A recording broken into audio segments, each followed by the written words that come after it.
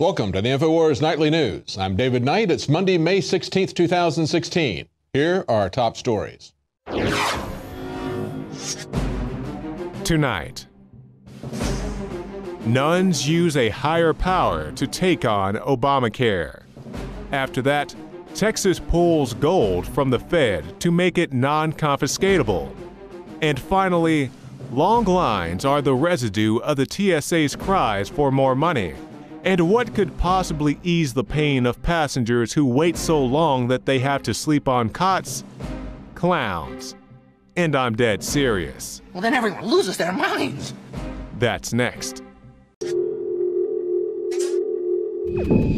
Well, today there was an interesting story from the Mirror in the UK about how a former American who's now living in Thailand is proposing to reproduce the 9/11 attacks and settle the question once and for all, he says. Now, he's saying he needs to raise £1 million. I guess my first question is that all it costs the CIA? He says he's going to buy a building that is going to be torn down, and then he's going to crash a 747 Boeing into it at 500 miles per hour. Well, first of all, let's make sure that it actually is able to fly that fast. But he says it's going to be an important project to prove that conspiracy theories once and for all, whether they're true or not. Okay, listen, the only way that this is going to work and disprove the theories is if you fly it into the building or two, and another building that doesn't have anything at all flown into it collapses in its footprint. And I guess when we look at all of this, you remember it was 2 planes, but 3 buildings that fell down. Building 7 was never hit by a plane. It just had some debris that fell off. There was a minor fire. We had firefighters who have testified then, and now that they heard major explosions going off, we have Silverstein saying, pull it down. And of course, it did look like a demolition, didn't it? Isn't that interesting?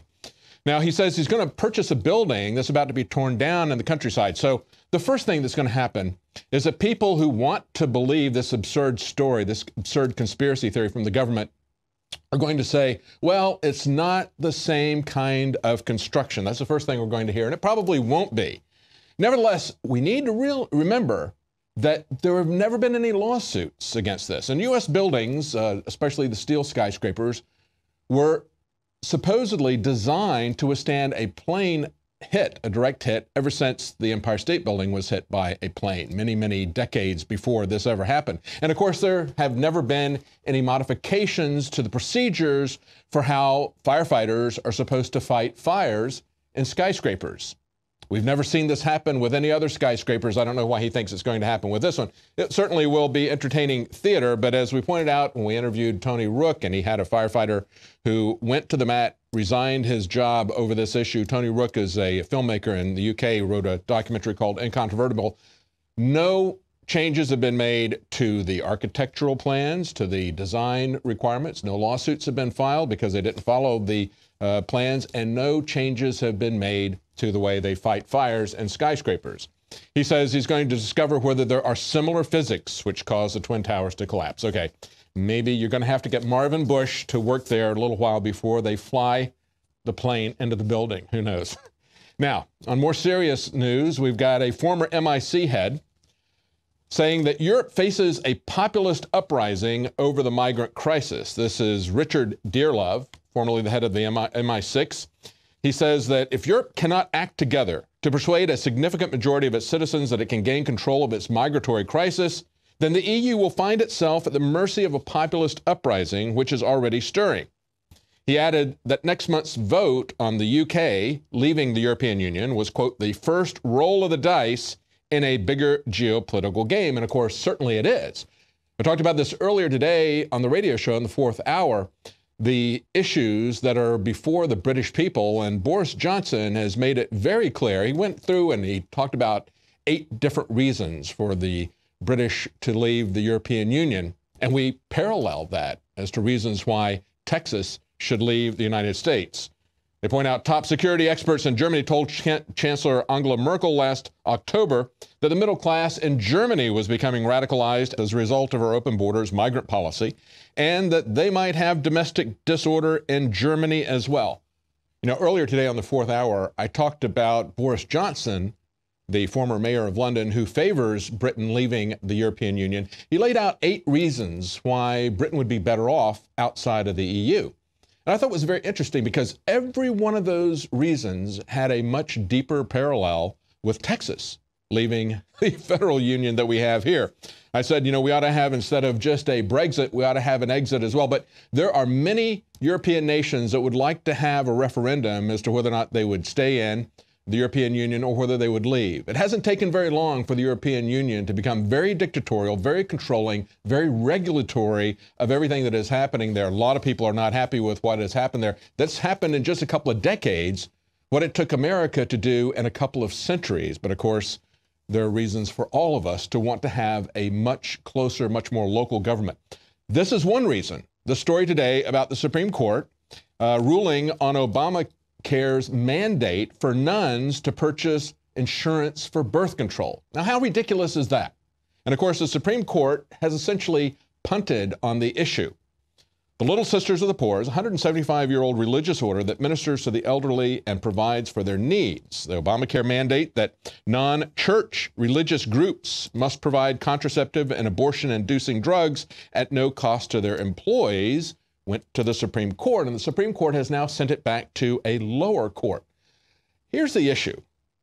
As we pointed out before, they kicked the idea back and forth, saying that, well, it would be unconstitutional if it were a mandate, but it's a tax, so it is constitutional. No, it's not. If it's a tax, they need to have an amendment like they did for the income tax. And I understand the people who have an issue with the way the amendment was passed, just ignore that for the second and say they acknowledged that they needed to have an amendment to have an income tax, which means that they need to have an amendment to have any other direct taxes. They acknowledged that they needed to have an amendment to prohibit alcohol, which means that if they want to prohibit marijuana, where is the amendment to prohibit alcohol, to prohibit marijuana? And yet they continue to do this. And so what they do is they pull this up and they even say, is this a conflict with the congressional law, the Religious Freedom Restoration Act? No, it's a conflict with the First Amendment, which says Congress shall make no law, including Obamacare, that will take away religious freedom, the freedom to practice our religion freely. So this is a situation where the Supreme Court has overstepped its legal abilities to rule on this, and now they're pushing it back to lower courts. It just continues to go, and it's yet another reason why we need to push the idea of Texit. Texas getting out, maybe some other states will want to have a referendum as to whether or not they would leave as well. And of course, there was this article today, an update on Texas's move to have a gold depository here in the state. Remember, we reported on this about a year ago. It was June 15th last year. We had an article on INFOWARS.com from Zero Hedge. The writing is on the wall. Texas pulls $1 billion in gold from the New York Fed and makes it non-confiscatable. They said the lack of faith in central bank trustworthiness is spreading. And of course, again, we see this not only here in America, not only in Texas, but we see it happening first in Europe. They say first in Germany, then in Holland, then in Austria. They all wanted to get their gold back from the United States depositories. And of course, what did the depositories tell them, these trustworthy depositories? We'll have to think about it. We'll get it back to you maybe 2 years from now. We'll give you some of that back. We're not sure. So now Texas, that was a year ago, enacted a bill to repatriate $1 billion of gold from the New York Fed's vaults to the newly established state gold bullion depository, and it included a section that would prevent forced seizure from the federal government. At the time, Texas Governor Greg Abbott signed the bill into law as June 12th. It allowed Texans to build a gold and silver depository, bullion depository, and they said at the time there were 2 reasons for them to do this. One involved distrust in the current storage system. The other was the threat of the paper money system as a whole. And I would say there was also a third issue, and that is the dishonest, morally and financially bankrupt federal government and the private Federal Reserve. And at the time, it was interesting because we had a New York lawyer immediately come out and write an op-ed piece attacking the idea that Texas would have such an effrontery that they would not trust the Federal Reserve or the federal government. This is New York Attorney Joe Patrice, who wrote a blog in Above the Law. He condemned Texas's creation of a gold bank. He said, you may be wondering why any state would want to build a gold repository when the federal government already provides one that's so secure, so large, that most American allies keep their reserves there as well, ignoring what I just told you, the fact that we have many American allies who want to get their gold back, and they're very concerned that it's not forthcoming. They're very concerned about whether or not it's still there. He says it quickly becomes apparent in this article that we had a year ago that the lawyer was mad that anyone would do anything to suggest that we should not have less than 100% faith in anything that the government does. But they pointed out at the time, even Mother Jones admitted that Texas pays more in taxes than it gets. And I mentioned this today earlier. You know, when Boris Johnson was giving his 8 reasons for Britain to leave the EU, he said, hey, that would give us 350 million pounds per week, which is about $500,000 per week for Britons to spend as Britons saw fit. Well, guess what it is with Texas? We send 3 times that amount of money to the federal government, and that's the net, the difference between what they send to Texas and what we send to them. $1.5 billion per week. What are we getting for it? Nothing but continual meddling.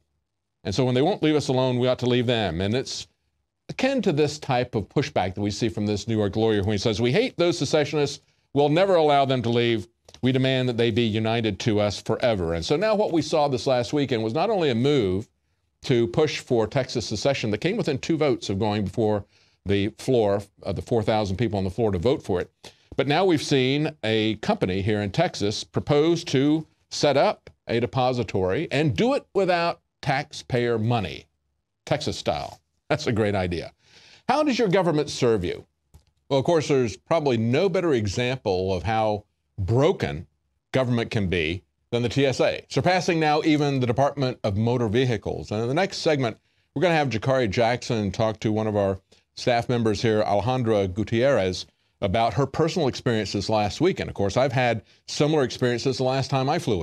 It was very early in the morning. We were taking out a flight first thing in the morning. There was a lot of business flyers there, but not very many people. And only 1/3 of the lanes were open, and all the people were standing around there in line. Nothing was moving. Even the lane that was open was not taking anybody through the procedures. And everybody was saying, what are they doing? They were just standing around talking to each other. But of course, if it's happening where you are, it's not their problem, it's your problem. And they'll find ways to deal with it. You know, here's one of the articles that was on the Drudge Report today. TSA lines causing frowns, then send in the clowns. You know, I immediately thought of the Stephen Sondheim song, you know, isn't it rich, aren't we a pair? Me here on the ground and you in the air, because I'm waiting on the TSA. Okay, send in the clowns, don't bother, they're here. They're wearing blue shirts and gloves. And they've also got tiny horses. They are entertaining people with tiny horses, bringing them into the airport to try to keep them from getting irate. Next, I guess we'll have some rainbow unicorns that they can parade in front of us. This is the silliness of this, okay? It is security theater, and now they're going to turn it into security dinner theater, just to entertain us instead of fixing the problem. Maybe they could read a play from Kafka talking about an unresponsive bureaucracy. But you understand where this is all headed, don't you?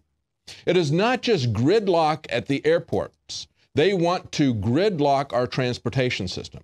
They'll probably bring out the Viper teams on the roads at some point and make that so obnoxious that people will feel like it's a relief when they impose a complete control grid using electronics and auto-driving cars and the black boxes that they're about to mandate into our cars.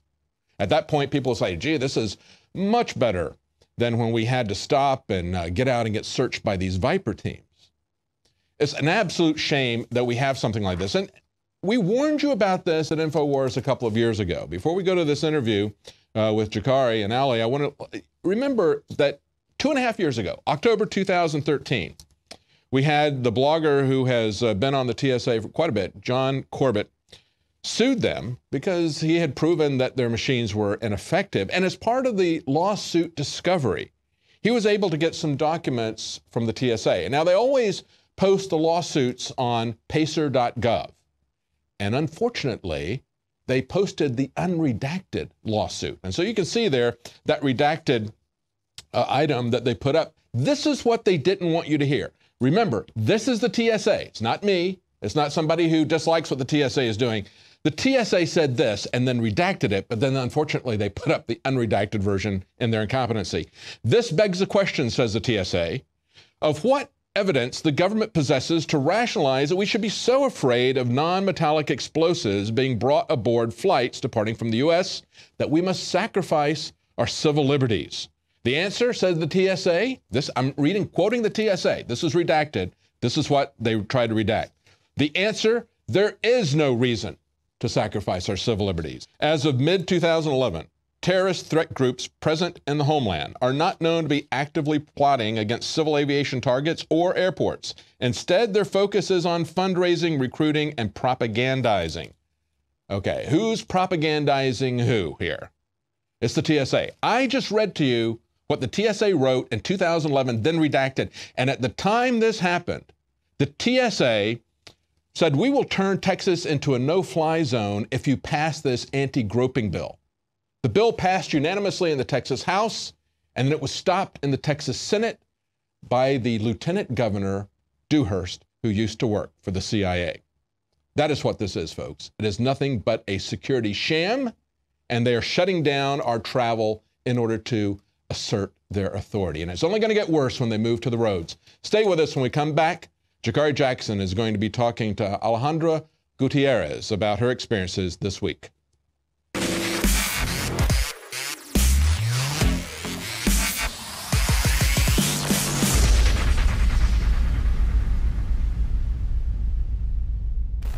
We celebrate the 4th of July as a reminder of earning our independence from a tyrannical and oppressive government. Just a reminder to the Obama administration, there's plenty of room on the calendar for another holiday.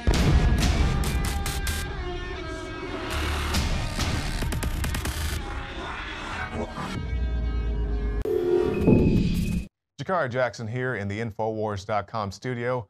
I'm joined by our associate producer, The Alex Jones Show, Ale.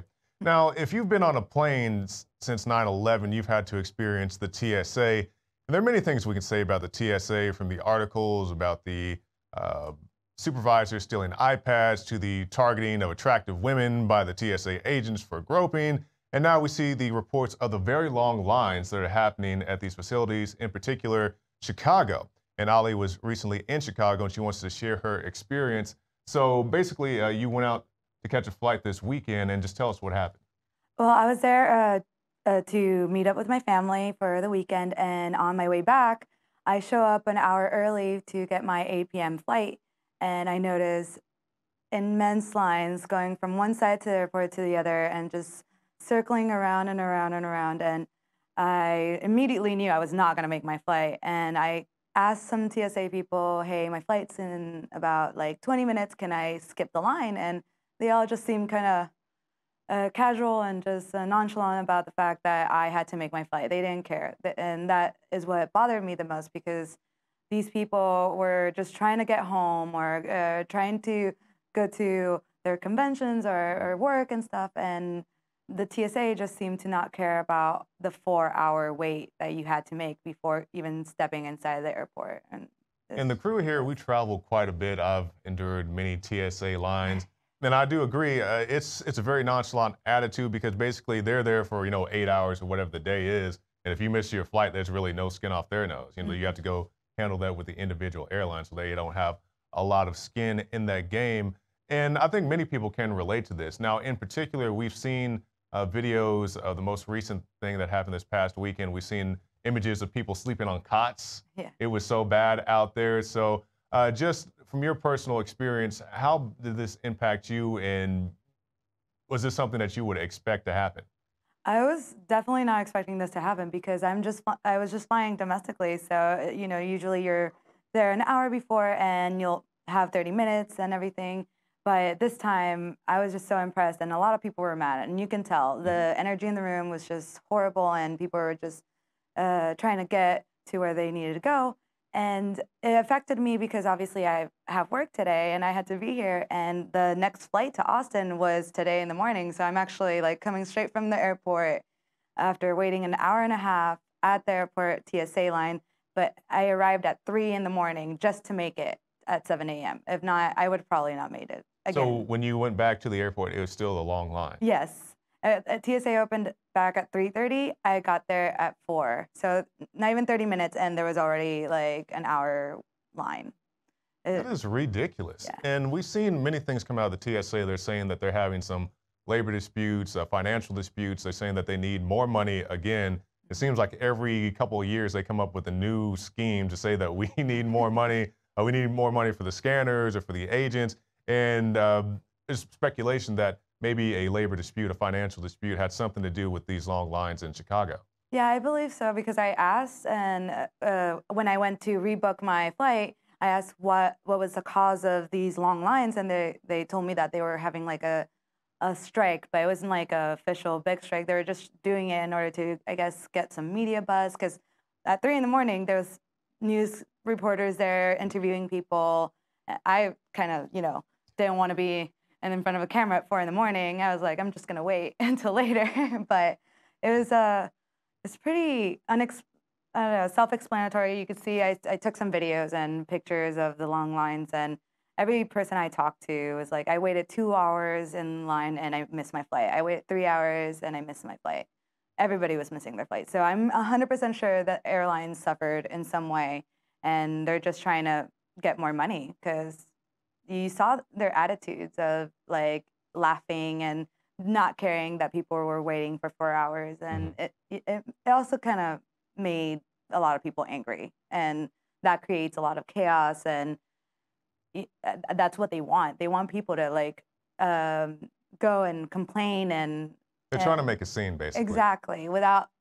And the thing that bothered me the most as well is I researched it, and they said that it's the people's fault for not being ready to go through the lines, and that made me so mad, because I'm always super ready. I'm always like passport in hand, and I'm ready.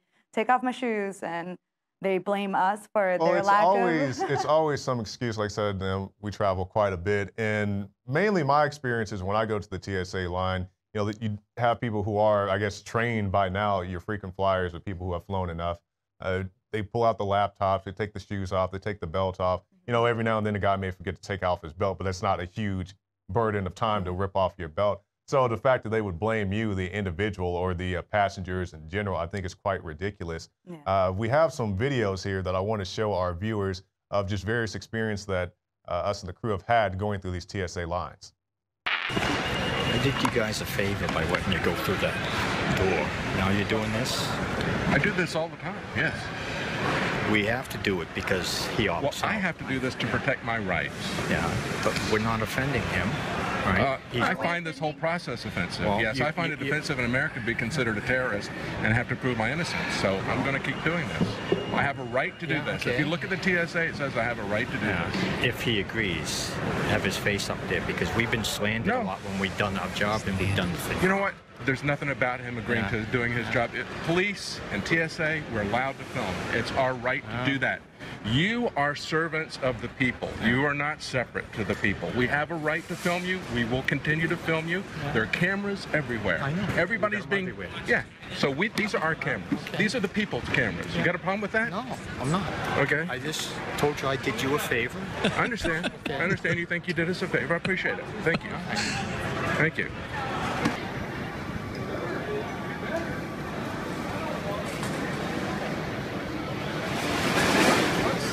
And that is just some of what we've had to endure as individuals. We've seen many other people go through these lines.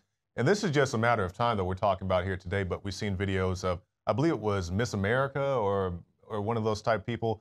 She went through the line. She said she was basically molested by the agent there, that they touched her, private parts when she went through. And she was basically told to, toughen up. This is what we have to do for America. And I think that Al-Qaeda, ISIS, whoever our foreign enemies are laughing at us when they see these type of videos, that we have to subject ourselves, because we were told back in 9/11 that these people hate us for our freedoms. I don't see too much freedom when you go to the TSA line. You have to get patted down. You have to go through the x-ray scanner and have people search through your bags. Yeah, I've seen videos of like kids getting patted down too, and they're like not even wearing, a backpack or anything that you might be able to hide things in, or I don't know.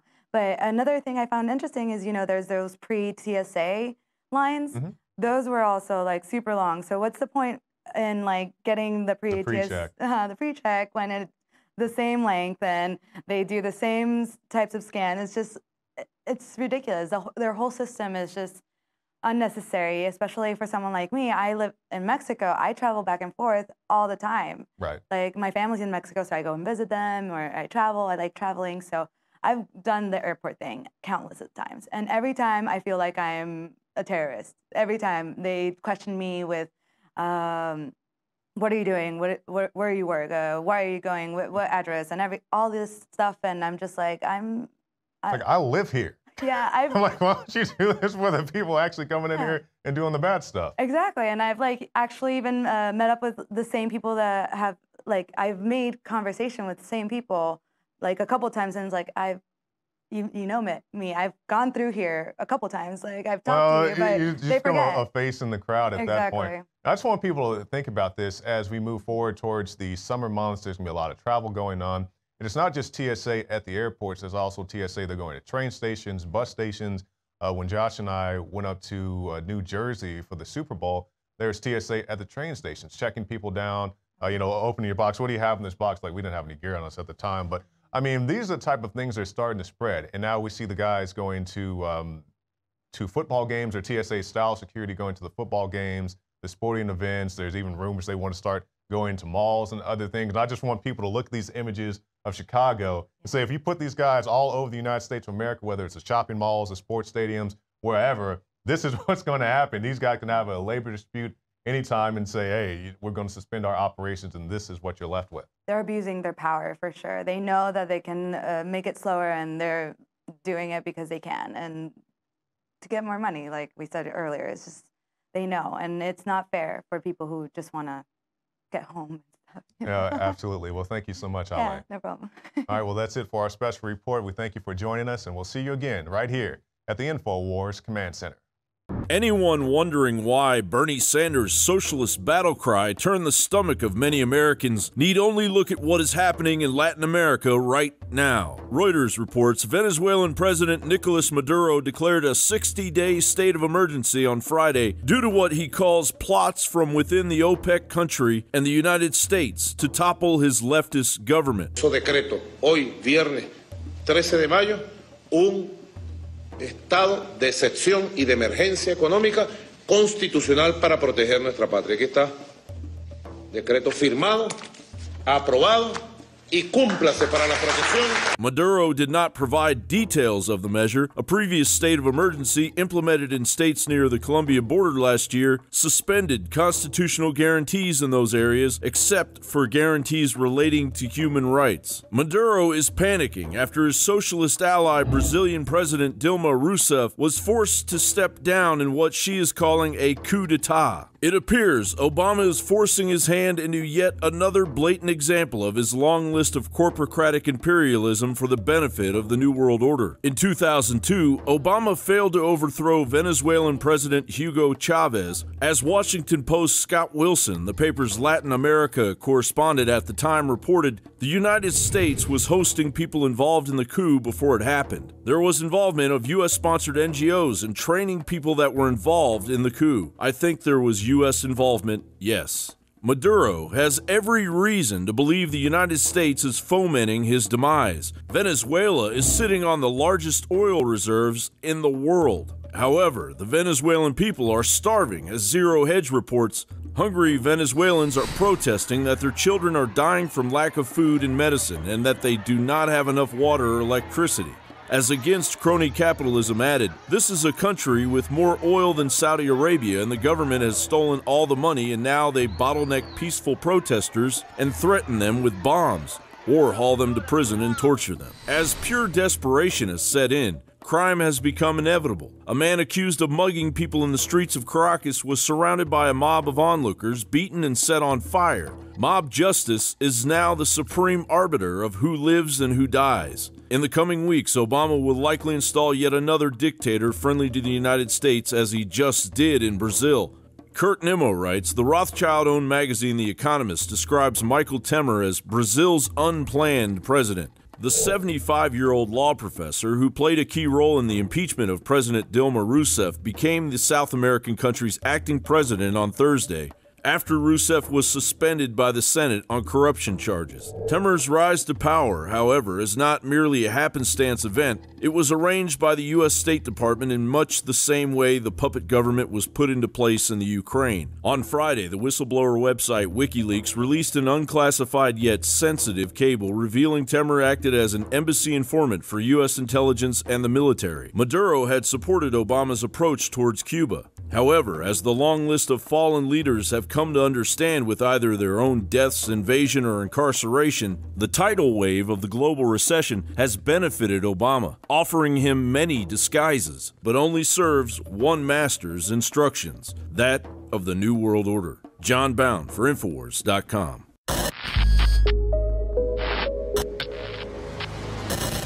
We have before us the opportunity to forge for ourselves and for future generations a new world order, a world where the rule of law, not the law of the jungle, governs the conduct of nations.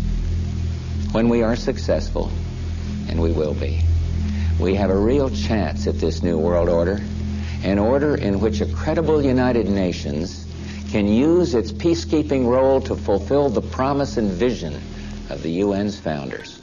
It is a big idea, a new world order, a world in which there is the very real prospect of a new world order.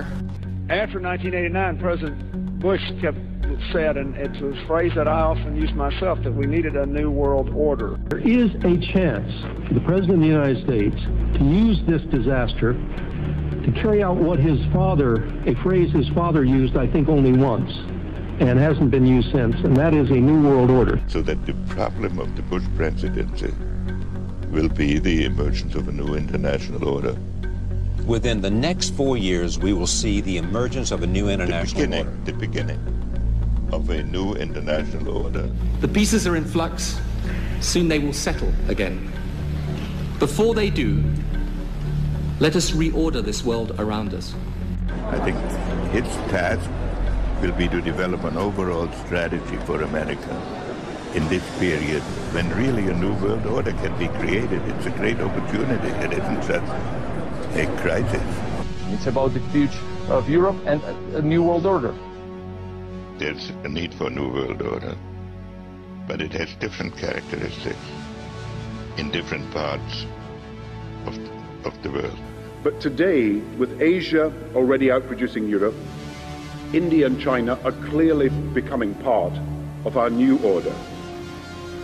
We are now facing a common challenge. And the challenge is how to build a world order for the first time in history on a global basis.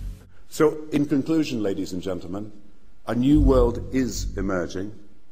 It is a new world order with significantly different and radically new challenges. The affirmative task we have now is to actually create a new world order.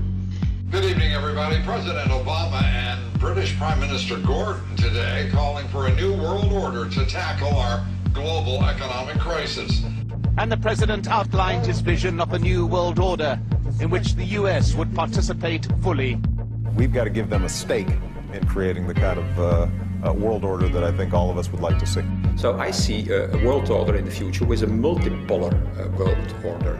I think a new world order is emerging, and with it the foundations of a new and progressive era of international cooperation. But in a globalized economy, we are going to have to take global responsibilities, and there is going to have to be some semblance of global governance. Never before has a new world order had to be assembled from so many different perceptions or on so global a scale. Nor has any previous order had to combine the attributes of the historic balance of power system with global democratic opinion and the exploding technology of the contemporary period. And I strongly believe India will be a central actor in the new world order. There also exists an extraordinary opportunity to form for the first time in history a truly global society.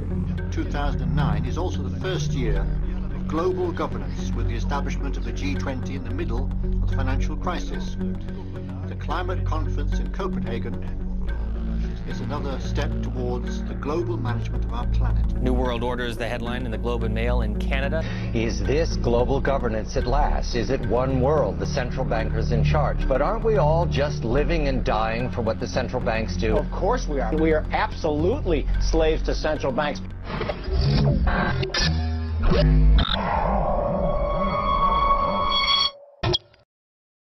I must tell you, the right to defend yourself, the right to keep and bear arms, does not protect your right to shoot deer.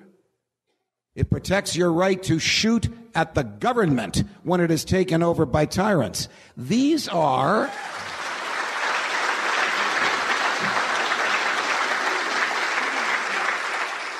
the quintessential American right, the right to be left alone.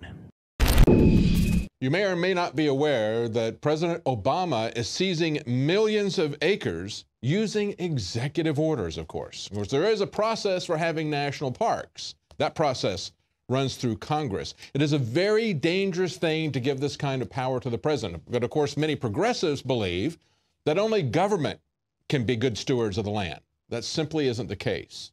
And it should not be the case that our government is allowed to take the land in the manner in which they're taking it. Here's a report that Rob Jacobson and I put together. The Bundy family, at this particular time, sons of Cliven Bundy, who's where he should be. As we speak, he's in jail. Ammon and Ryan Bundy are in jail. They were two of the participants in the unlawful takeover. On April the 7th, 2016, Nevada Senator Harry Reid stood on the Senate floor and continued his bid for the federal government to grab more land than Americans have been using for generations. As usual, Reid uses typical cheap tactics and vague snapshots to pull at the heartstrings of those who are listening without providing facts or substance to back up the claims that he makes. Take, for example, a stunningly beautiful place called Gold Butte, where Cliven Bundy illegally grazed his cattle for decades. Because of the trouble caused by the Bundys and their pals, the federal employees tasked with safeguarding these antiquities have been prevented from doing their jobs. But what is at stake? Millions of acres of state-run land and the lives of several patriots, one of whom has already been executed in cold blood. Hey, look here. Go ahead, shoot me. Stand. Trying to. Stay down, stay down, stay down, stay down, stay down. Harry Reid says the Red Butte must be saved. And to do it, Reid is urging Obama to use the Antiquities Act of 1906, which gives the president unilateral power to create a national monument with the stroke of his pen. It's a very different process from creating a national park. And that's because it was designed for a different purpose. The Antiquities Act of 1906 was signed into law by President Theodore Roosevelt in 1906. It was intended for the protection of objects of historic and scientific interest, such as Native American land and artifacts. Devil's Tower in Wyoming was America's first national monument, and its boundary enclosed an area of less than 2 acres. But the Roosevelts, both Teddy and later FDR, continued to set an example by preserving monuments which altogether totaled approximately 4.5 million acres.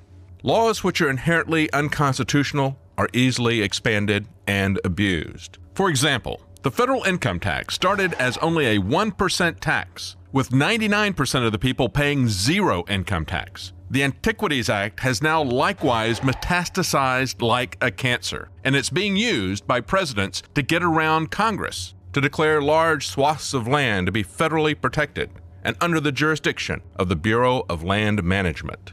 Recently, presidents like Bill Clinton, Jimmy Carter, and Barack Obama have used this act to declare millions of acres of American land as national monuments. Not since the Roosevelts themselves have such unilateral land grabs been declared by the executive branch. Jimmy Carter took a staggering 56 million acres of Alaskan land. This abuse of power resulted in the Alaska National Interest Lands Conservation Act, which requires Congress to authorize the use of the Antiquities Act for over 5,000 acres, but only in Alaska.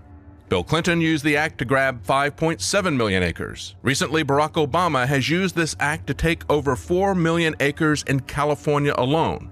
In other words, it's about the same amount of land that both of the Roosevelts took nationally that Obama took just in the state of California. At the request of Senator Dianne Feinstein, Obama designated the Mojave Trail, the Sands to Snow, and the Castle Mountains as national monuments. Knowledgeable of the Antiquities Act, these politicians deceptively use language to make their actions seem as if they're heroic custodians of the land, while privately twisting the intentions of the bill, abusing their power, expanding it to absurd extremes in order to take federal control of the land and place it under the BLM. Currently, Oregon, Utah, and Nevada are under the threat of having massive amounts of land confiscated by executive action. Currently up for grabs with Obama's pen and his executive abuse of monument protection are western lands in Oregon, Utah, Nevada, Colorado, Arizona, Idaho, Montana. Over 10 million acres, just counting the biggest grabs. Several of the larger areas are the same size or larger than Yellowstone. And it's not just western lands that are being locked up. In Maine, a plan to lock up 3.2 million acres, 1.5 times the size of Yellowstone. Another plan in Florida to lock up 1 million acres. Progressives don't trust people who have had stewardship of the land for many generations, whose livelihoods depend on sustainable management and on good stewardship of the land. Progressives don't even trust state government to take care of the land. Progressives believe only the federal government can protect the land, and the only way to protect the land is to lock out humans and to confiscate their property rights. In other words, they will accept nothing less than the United Nations Agenda 21. But how is federal protection with monument status working out for the Apache Indians at Tonto Forest National Monument? This beautiful area in Arizona has great historical, religious, and cultural significance for the Apache Indians and recreational use for everyone else. But the federal government protectors are turning the campgrounds into copper mines. It will turn this into this. The historical monument lands will become a massive crater visible from space, 2 miles across and 1,000 feet deep. A 50-story high mountain of waste tailings will be dumped elsewhere in the monument. It's simply monumental fraud. The Indians in Arizona at the Tonto National Monument have learned the federal government cannot be trusted as a protector of the land or Indian history and artifacts. In his book, Where White Men Fear to Tread, Russell Means said white men need to understand that just as the federal government has broken every treaty with the Indians, it is breaking every aspect of its treaty with Americans, the Constitution. Harry Reid and the BLM, just 2 years after telling the Bundys they would be allowed to continue to graze their cattle, are now renewing their claims that cattle grazing endangers the desert tortoise. It will be interesting to see what happens as more people understand the need to stand up to federal land grabs now than understood 2 years ago when the standoff occurred. For INFOWARS.com, I'm David Knight. And again, the thing that concerns us about this is the executive orders that are being used to seize this property. And what we see happening in Arizona, where a monument is being turned over to a foreign corporation. I remember at the very beginning of the Republican primaries, I was very concerned, and still am concerned, about Donald Trump's use of eminent domain for private use. And yet the conservatives who criticized him on this, like Ted Cruz, advocated that we would have a pipeline, the Keystone Pipeline, that would seize private property, some of it having been in family farms that have been in the family for 150 years, turn that over to a foreign corporation using, guess what, eminent domain. The end line for all this is not just that they don't care about any legal process, that they don't care about private property rights, but at the end game with all of this is Agenda 21. We pointed this out many times, and again, as we've talked about before, we now have a New York Times op-ed piece openly talking about how the idea of 50 states is antiquated, and we need to replace them with regional collectives, okay, and with urban archipelagos, as they put it, even suggesting that they should combine these urban areas, these newly formed urban areas that would replace our states, that they should combine them across international lines, that you would take Detroit and Windsor, Canada, for example, and make that one of these urban archipelagos. You understand, of course, that Agenda 21 is the idea that it removes everyone off of the land, the farmers, the miners, the loggers.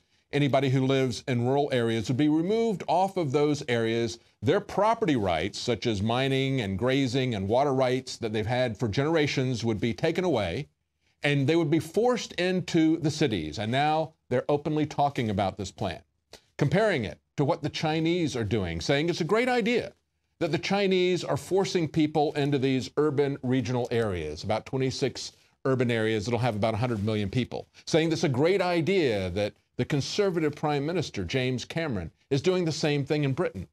Who gives them that authority, that they would force us into urban areas? The power is with these property rights that are being taken right now.